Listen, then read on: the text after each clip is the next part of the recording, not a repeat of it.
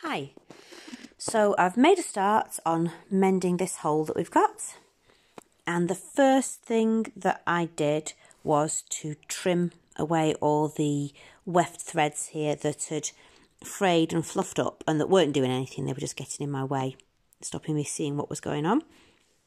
So now I can see quite clearly the damaged threads sort of travel from here up to about here and from here to here. So that's the area that I'm working on, but obviously I'm going to extend it right round, especially in this length here, because this area is the place that we want to hold together. The other thing I've started to do is float some test threads through here. I didn't have any white hemp that would match this, but I did have this cone and this cone. I've gone for this pale blue cotton, which is about the same weight. You could use any thread, to be honest. So I do have these embroidery threads that you can buy from craft stores, and this would have done just as well, either on its own or split into 3 or 4 strands. Yeah, any thread will do, but obviously this I'm hoping will give a nice effect. It's not going to be an invisible mend, so I thought I'd go for something that would at least complement it. So what I've done here is I've tried following the pattern, which is quite easy to do because the cloth naturally, as you thread the needle through, the cloth naturally wants you to pick up the pattern that's going on. So here is the weft face of the cloth, and along here I essentially just went underneath these little blue loops here. Just picked my needle through and it slid right through here. By the time I get to this part, which is the warp face, your needle wants to mostly pick up the warp threads and go underneath, so you don't actually see you can see just where the thread there. You don't see the thread as much. It's more invisible here. It's more hidden on this side. It's more exposed on this side, and that's the way that the pattern works. And so I've tried to be quite sympathetic to that here for these threads that I've started to put in. When it comes to mending this area, I'm not going to follow the pattern. For strength, I'm going to alternate and go over, under, as closely as I can, these threads, because that's going to give it the most strength, the most structure, and help to pull these sides together a bit more.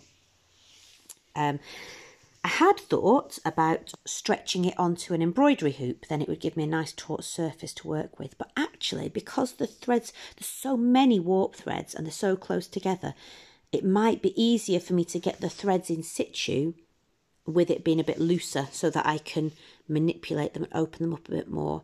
I found that as I was trying to sit these in, that you do have to sort of flick the threads up with your needle and then pull back to only catch the one that you want. Obviously, I haven't been prescriptive with it. If I've caught 2 or 3, it doesn't really matter. But just the overall idea that here the threads float over and under more. That they will go over more warp threads than under one, over more. Here, I want it to go over, under, and that's really going to knit it together. I've decided that I'm not going to just start at this end and put a thread and a thread and a thread and work my way along, because actually it's quite easy to sort of go offline that way. And I want to try and get a nice even tension and a nice straight line following the lines of the weft. So what I'm going to do is put threads in strategically in points across here, and then I'm going to work to fill them in. What else? I'm also going to start and stop them at different points in the cloth, just so that they sort of feather in a bit more naturally. And here, what I've started to do is I took a thread. I've opened it up so that you can see.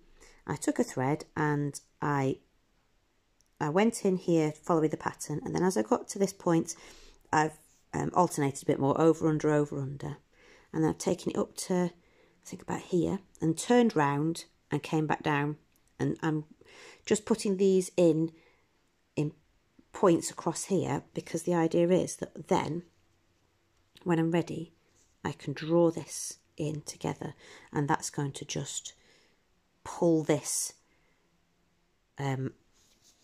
pull these warp threads into a nice line, make sure that I've got them at the right tension, and then at that point, once that's held in place, then I'm going to go in between and put even more threads through. And maybe at that point I will stretch it on an embroidery hoop, and then I'll just thread those threads through, and they'll be the filler. So this will be my structure that's making sure it's not stretching or pulled too tight, and then those will be my filler.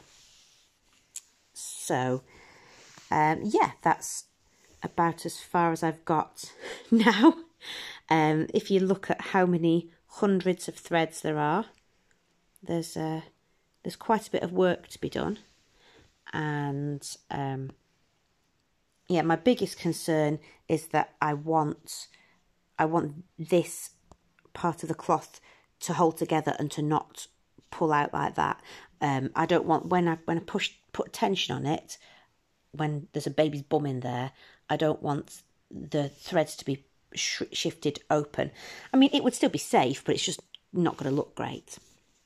So I do want to make sure that these are travelling right up here and right down here. But in terms of making them seem invisible, actually, if I just weave these ends in and then snip them off, as long as they're all finishing at different points, these ends are just going to bury themselves into the cloth. And so it should be quite a sympathetic mend, or an area of interest, a bit of a story there.